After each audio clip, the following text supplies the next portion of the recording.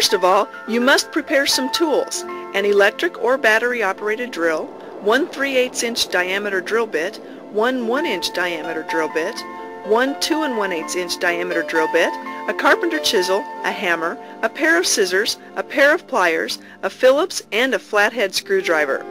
Now, take the cutout template sheet. First, determine the correct distance between the lock and edge of the door. We have 60mm or 70mm template sheets. Use scissors to cut along the line of 1 and 12. Tape paper template number 8 to the door and tape number 5 to the side of the door. Tape number 13 to the door case and make sure the center line number 9 lines up.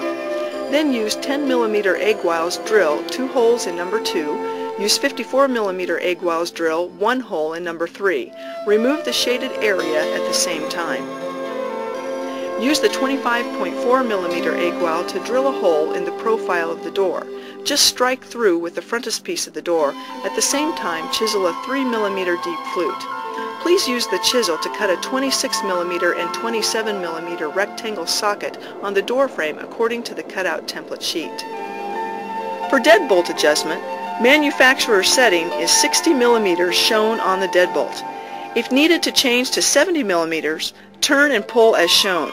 Make sure it clicks and the number matches the measurement. Insert the deadbolt from the inside of the door. Follow up sign, then screw it to the door. After installing deadbolt, take the outside unit and cut the right torque bar. Now I will explain how to install the outside unit. Put the rubber seal to the back of the outside lock and insert the wire under the deadbolt. When the deadbolt is drawn back, insert the torque bar through the cross slot and make sure it is vertical. Insert the connector. Check the installation hole. Make sure the wire goes under the deadbolt and the torque bar is vertical in the cross slot. After the installation of the outside unit, now I will show you how to install the inside unit. Place rubber seal on the back of the inside lock. Connect the 2 sets of wires by holding the insulated portion of the wires. Put the wire into the door hole. Turn the knob to open position and make sure the fat end of the knob is pointing upward. Insert the torque bar through the cross slot of the inside lock. Turn the knob to ensure the operation of the deadbolt.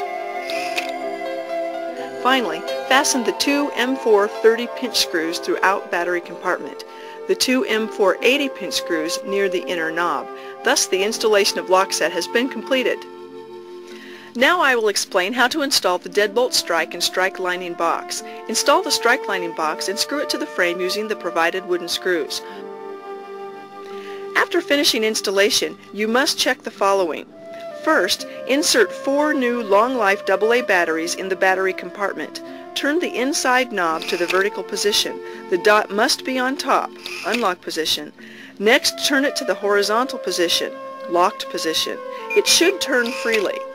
If and when the inside and outside locks are attached securely and the inside knob doesn't turn freely, see the problem and solution table below for possible solutions.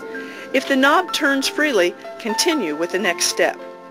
After the installation, sometimes we need to program the unit to work on right or left-hand doors.